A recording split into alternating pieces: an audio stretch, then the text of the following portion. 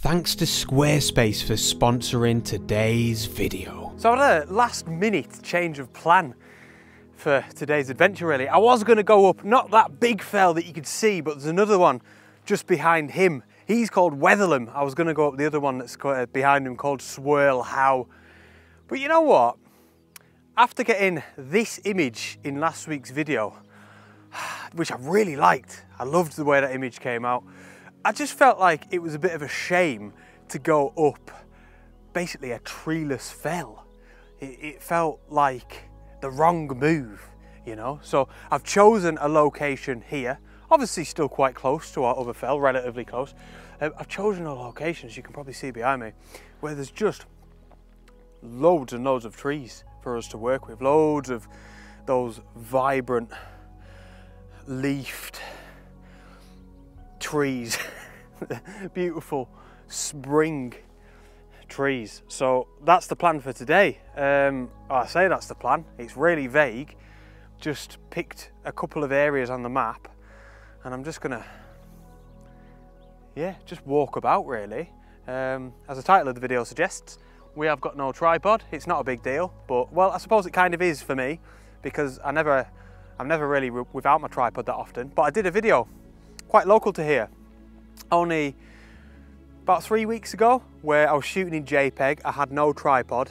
Bottom line is, I loved it. So I won't be shooting in JPEG, but no tripod. I'm looking forward to it. As you can probably see off in the distance as well, look, we're just getting some really nice patches of light and stuff as well, and a lot of dark, sort of moody clouds on top of that. The ingredients are looking good.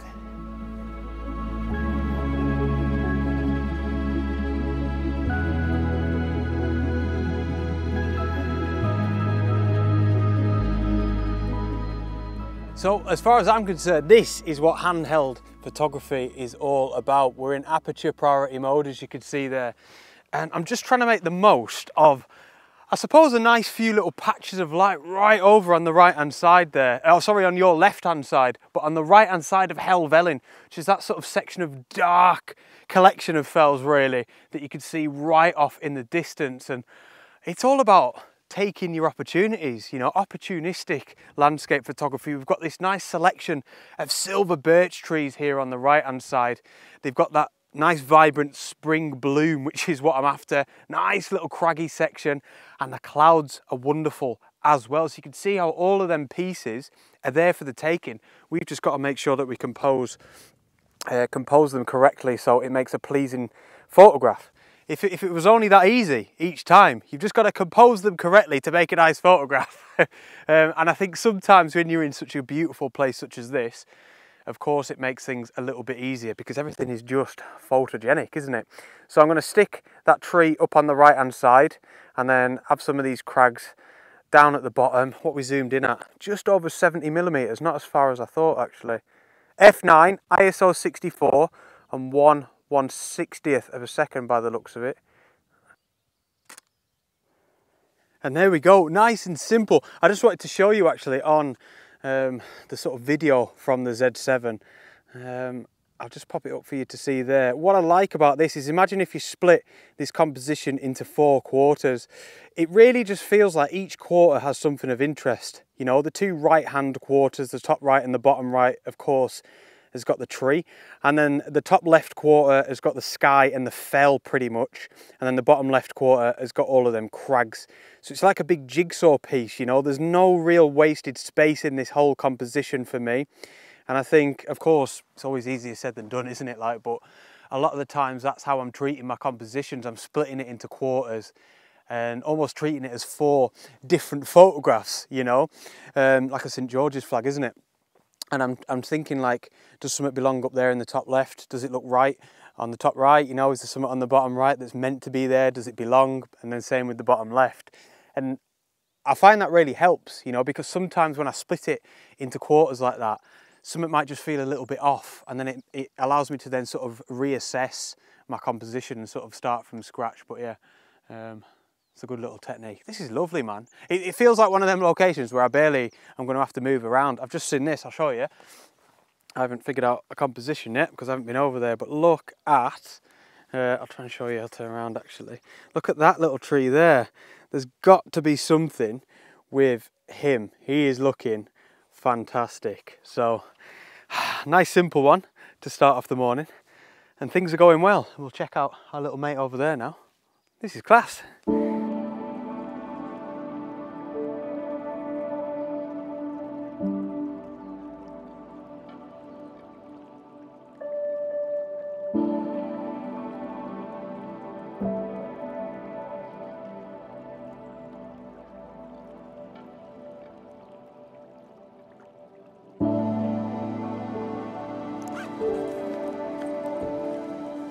So it's actually been quite difficult trying to shoot this tree. I've got up to it now and look, it's like well bigger than I thought he was going to be. Now we're up close and personal. I think the annoying thing is though, is there's a tree there, I think, just next to him. And he is just like wreaking havoc on the whole frigging composition, man. He just seems to be in the way with any little compositional idea that I get. But, and I think this is the only thing that I can do, I've just got to accept that he's going to be in the photograph, really. So what I like, and this is why I really want to get a shot, is look at the sky, man. Look at it there. It's so dark, and then it just like fades into like a little bit of a brighter sky, and especially through the camera, it just looks so cool. So I'm going to grab a shot of this tree the only way that I think that I can. But at the very least, I'm definitely capturing the character, I suppose, the shape, the form of this tree in the way that I wanted to. And obviously the background view is just beautiful as well. I'm going to shoot you in a portrait. But yeah, it's just this little stump thing here I think might be a little bit annoying. But again, aperture priority, focused on the tree. I'm going to put it on f4.8. I'm in at 35mm, that's why we've got a random aperture going on. But that's as wide open as I can go. And then I'm just sort of sticking the tree on the left-hand side a little bit. 1/1000th of a second, man, really quick shutter speed. And yeah, it looks all right. It's all right. It's not perfect. I've had to compromise a little bit with that kind of stump, like I said. But yeah, the sky, look at it, mate. That like sort of moodiness at the top and how it sort of merges, it blends into like a bright section of sky. That's really cool. The tree trunk's nice and vibrant. The leaves are, of course, we've got that spring bloom vibrance again. Not bad at all.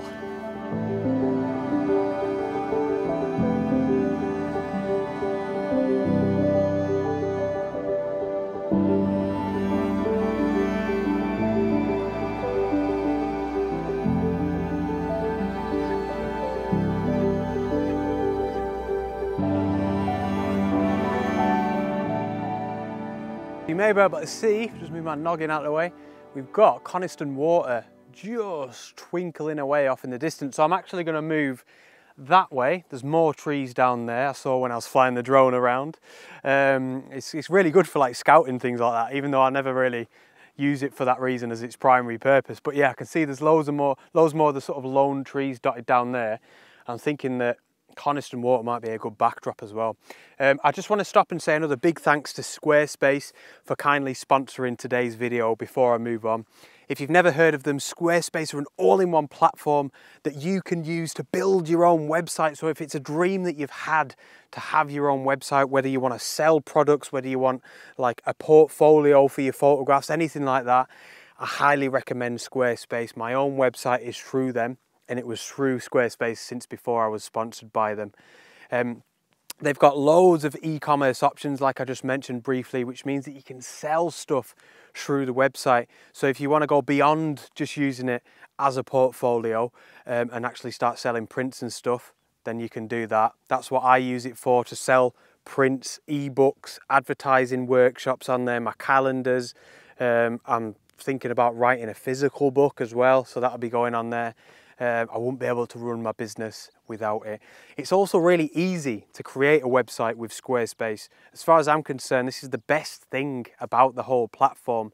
It's a drag and drop system. They've got templates that you can use to get yourself started. You can literally have your website up and running within a couple of hours. You needn't have any knowledge of coding or web development or anything like that. It's just so easy, man. It's quality. And finally, they've got fantastic customer service as well, if you ever need a little bit of a helping hand. But yeah, another big thanks to them. If you'd like to give them a go to squarespace.com/Henry Turner. Get yourself a 2-week free trial, a 14-day free trial. You've got nothing to lose. And if you like your website, if you like Squarespace, after your free trial, make sure to use the offer code Henry Turner at checkout for a whopping 10% off your first purchase. That'll all be in the video description below. Right, let's get a little bit further down there, see if there's anything else worth getting the camera out for.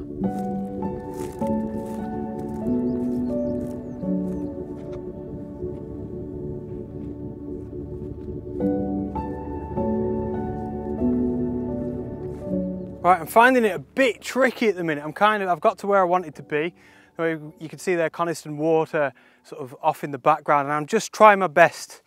I'm trying my best to do two things really that are both quite contrasting.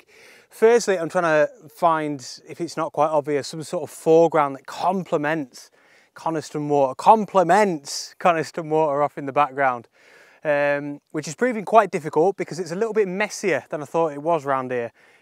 Maybe able to tell it's been coppiced. There's a lot of dead branches and twigs all over the place, a lot of tree stumps. It's not quite as clean around here. That was than I was hoping for. But secondly, I'm also trying not to get so fixated on Coniston Water off in the background and really trying to stay open to other photographical opportunities in this area, because I think that can be a little bit of a bad habit when you can get a bit honed in, a bit tunnel visioned on one idea really of a photograph. And yeah, it's happened to all too often with me, where then you become blind to everything else that's around you and miss other opportunities, But I'll probably end up photographing that scene at some point anyway. So I've been roaming around for about another 10 minutes or so, and I do think, well, I know that this is definitely the best perspective we've got over Coniston Water so far, and definitely the best opportunity for a composition. You can see this one tree here is just leaning from right to left ever so slightly in towards Coniston Water. And what I'm going to do here is use the 24-200mm lens, zoomed in, probably something like that actually, about 70mm, and I'm going to try and hone in on this section here where we've got the tree, Coniston Water of course, and a nice little bit of the sky as well, because the sky's looking quite nice actually. I've got it, as you can probably see there, in a 16:9 aspect ratio, which is helping massively, because I just don't want too much of this messy floor down at the bottom of the composition. It's not adding anything to the photograph. We're still in aperture priority, and I do think about 70mm here is going to work perfectly. So ISO 64, f11, and then 1/125th of a second. I'm going to focus in on that tree. There we go. Make sure we're nice and level, and something like that I think is going to do us. That is the best that I've been able to get from this location, but that's not looking bad at all.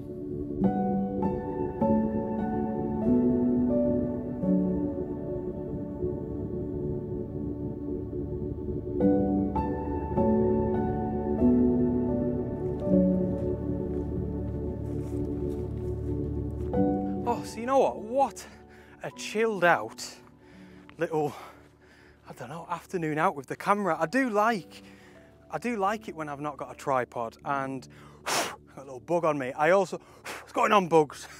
I also like it in a way when I'm not like chasing the light. I'm not chasing sunset, sunrise, fog, all of that stuff. Of course, ultimately they're the sort of conditions that I want to be amongst and be photographing in most of the time. But yeah, when you sort of come out like this, I feel like it just alleviates a lot of those stresses of chasing those conditions, and this is just lovely, man. Proper chilled out. So look, I hope you've enjoyed the adventure, and thank you so much for tuning in, and yeah, I'll see you next week on the next adventure. Out.